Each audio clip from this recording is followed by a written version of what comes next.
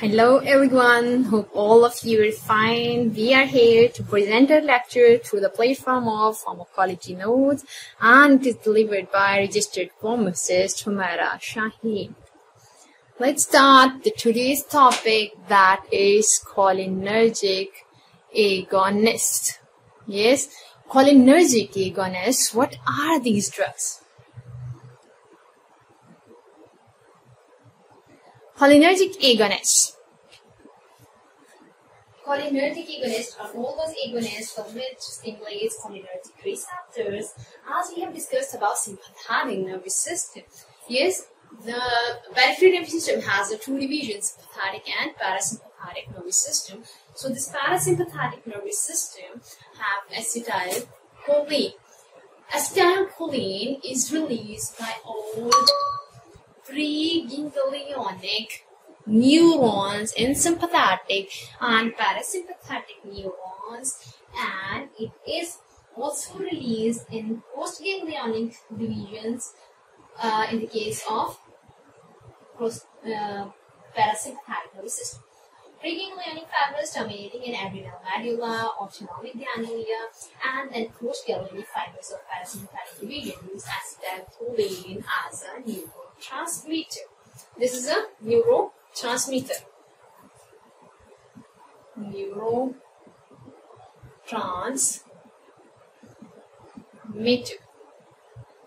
Yes. So also the postganglionic sympathetic divisions of sweat glands produce acetylcholine. In addition, cholinergic neurons innervate the muscles of somatic system and also play important role in central nervous system by this neurotransmitter acetylcholine.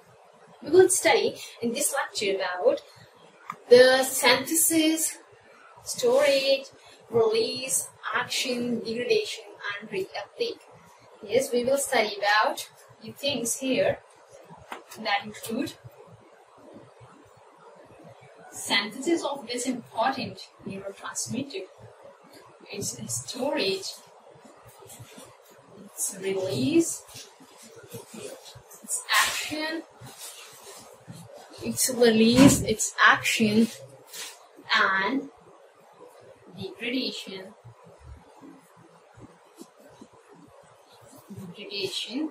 and then recycle. It's an important neurotransmitter. It will stimulate the postganglionic neurons and preganglionic neurons, responsible for multiple actions. We will discuss later, and how this is produced in our body, the neurotransmitter, and how it acts. As we have discussed for others, that norepinephrine, which is naturally occurring neurotransmitter in our body, is the same as acetylcholine, which is naturally occurring neurotransmitter, but this one is cholinergic. So let's have a look at how it is produced. Again, we have to move towards a neuron. It is a cell body of a neuron, and this is a nerve ending, and the next to it is synaptic cleft. Yes, the next to it is synaptic cleft, and here are the effectors present which are having receptors for this acetylcholine. Getting it? Yes. Now, from where it gets started? There is something. Yes, there is something called choline. There is choline, and this choline is required to synthesize acetylcholine, and this needs to be moved from extracellular fluid into cytosol. We need this choline to move from extracellular to cytosol, but this cannot move by its own. Yes, choline is transported from extracellular fluid into cytoplasm of cholinergic neuron by an energy-dependent carrier that co-transports sodium. Yes, why this happens? Because this choline has quaternary nitrogen. It needs an other charge with it to be transported, and that is sodium. Yes, this sodium will be transported through a special transporter. So co-transporter. Co-transporter means a type of a transporter which will transport both of these things. Choline will be transported from extracellular fluid into cytosol, and sodium will move from the extracellular fluid into cytosol. And when this choline has moved here, now this choline is very happy because you know that the use beneficially. So this choline in the cytosol, you can remember that this is a cytosol. This choline will bind with something which is called acetate group, and that acetate group is present in, yes, it is present in acetyl-CoA. It is with the acetyl-CoA. This acetyl-CoA, it is coming from mitochondria after fatty acids oxidation, or it is coming from, yes, pyruvate oxidation. After the oxidation of fatty acids and pyruvate in the mitochondria, it provides acetyl-CoA, and from this acetyl-CoA we just need acetyl group to be attached to this colon again. When these will bind together, this will form acetyl and this choline.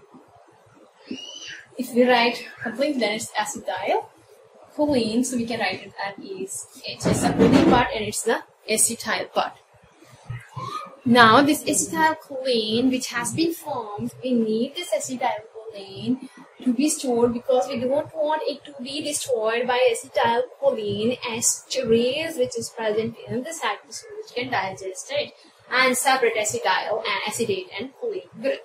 So there is a vesicle which has an energy dependent transporter which will transport this acetylcholine into vesicle and make this vesicle contain other neurotransmitters.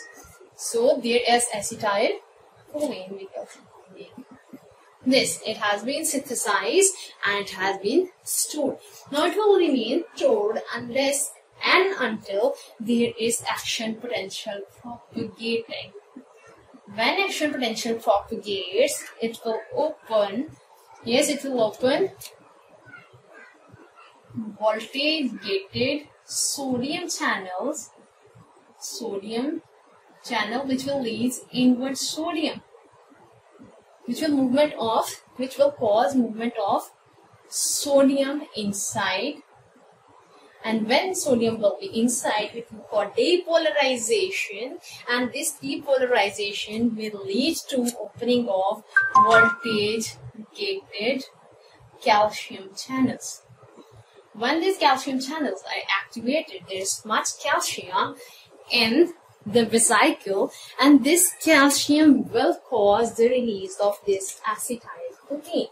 It will cause this acetylcholine vesicle to fuse and release this acetylcholine in post-synaptic membrane or synaptic cleft. So, as calcium comes here, then calcium have its binding sites here, cause a bonding of this vesicle and leads to the release of acetylcholine. Now, this acetylcholine, which has been synthesized from choline by combining with acetyl-CoA and gets stored into the storage vesicle, released in the synaptic cleft. Now, it's ready to bind to the receptors, and it will bind to the two type of receptor, that is muscarinic.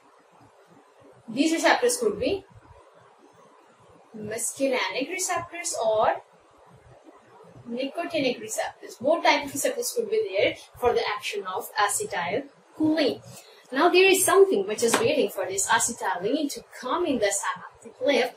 There is one thing reuptake mechanism for this, which will take this acetylcholine back, as this one is a precious neurotransmitter, and store back. And the second one is that is called acetylcholine esterase, means an enzyme which is ready to digest this. which is ready to break this acetylcholine, and it will cause the breakage of this acetylcholine into the two separate things, into choline, and yes, it will lead to the formation of choline and acetate.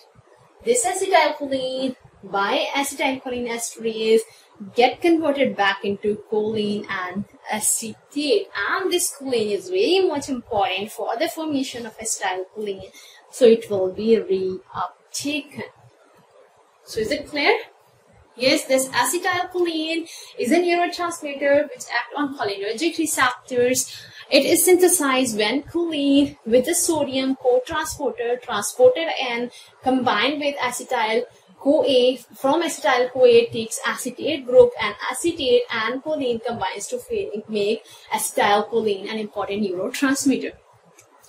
Then the acetylcholine by energy dependent transporter get transported into storage vesicle, which upon action potentials propagation and opening calcium channels get fused with a neuronal membrane and then release acetylcholine in the synaptic cleft. This acetylcholine is ready to act on the receptors. So hopefully it's clear till here. Thank you for watching the video and keep watching for the next.